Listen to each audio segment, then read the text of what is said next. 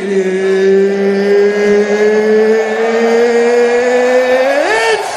time! Bobby King Green,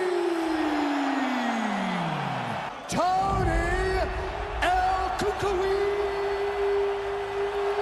Ferguson. They all got something to say. Better get out of my way. All right, so here we go. The weight and the height gives way the action. You'll believe the biggest submission threat. He's making good use of his reach advantage there with that punch. El Kukui gets caught with that punch. His chin is held up thus far. Gotta shore up the defense here, though. Throwing hard in the pocket. All right, so there's the end of the round. Big story in this one now. The cut on the bridge of that. Ooh, big shot, man.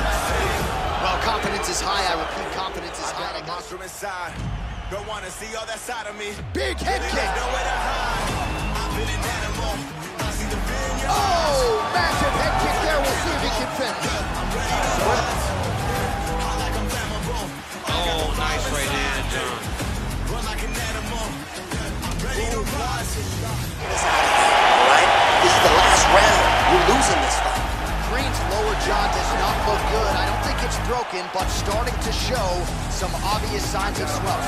Wait, Tony Ferguson does not give you any idea of what you're facing. When you're in there, you're confused. He doesn't give you any type of pattern. It's not the arm. It's the shoulder pressure that usually makes you tap. He actually goes to an omoplata.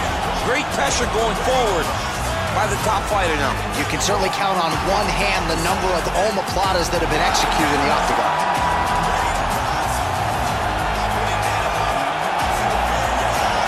He got it, John. How about it? Gets the win by submission. Beautifully executed there on the ground.